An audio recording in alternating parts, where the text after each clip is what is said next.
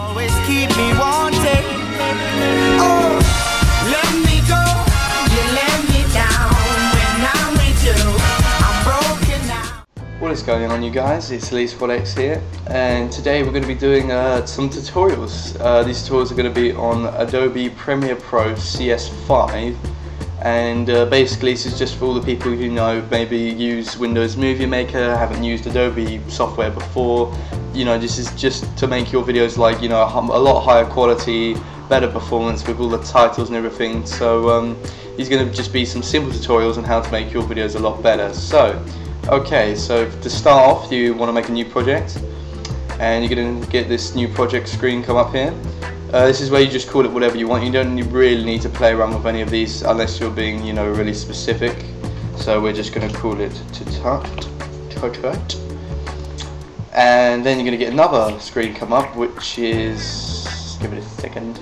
Alright, it's called new sequence. Now this is where you decide what your project file is going to be saved as, and what the exportation settings basically. So my settings, I usually go for the full quality HD. That's why all my videos are in HD. If you guys didn't know that, I do put a little bracket saying HD on all my videos. But this is the video setting I used: HDV 1080i 3060i. So it's basically got all the refresh frames per second here. But if you guys need to go a little bit lower than that, I recommend DVPAL. All the standard size. But if you're wanting HD videos in 720p or 1080, the HDV are the settings you want to use. So I'm just going to call the sequence 1 here.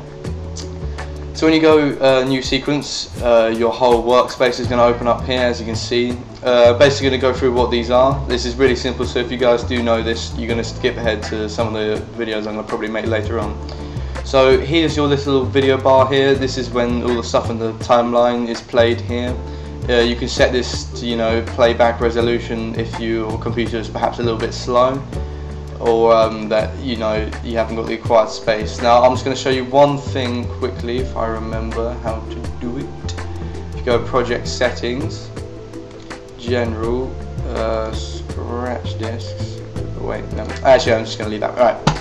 So you're going to need to learn how to import stuff. It's really simple. So it basically just go to where your video is, or your image, or whatever, and simply just drag it in, and it should import it. There we are. So you'll just whack in this little box here, which is where all your videos will be kept. So you can just drag them onto the timeline like so. As you can see, it comes up here. First thing to note is there's 3 video layers, so there's 1, 2, 3. It can extend. I think it goes up to something like 6 or however many layers you want.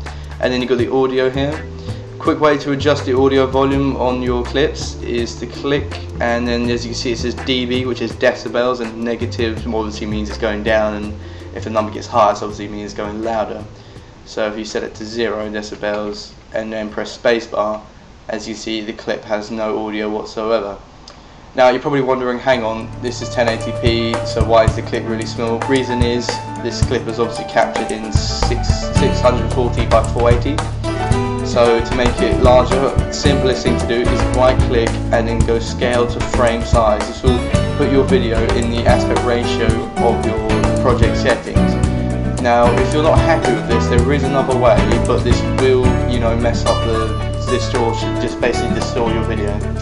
So to do this, you go here where it says video effects, you go motion, and it gives you all these different, you don't really need to muck around with all these, but what you do is untick uniform scale, and then you can change the width of the video, see how it's becoming wider, so you can set it to full screen.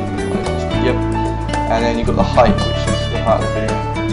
So now, as you can see, the video is less in quality.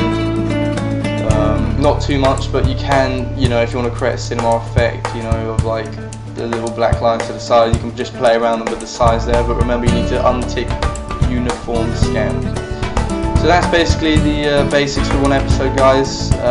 Importing and changing the size of your clip and project settings.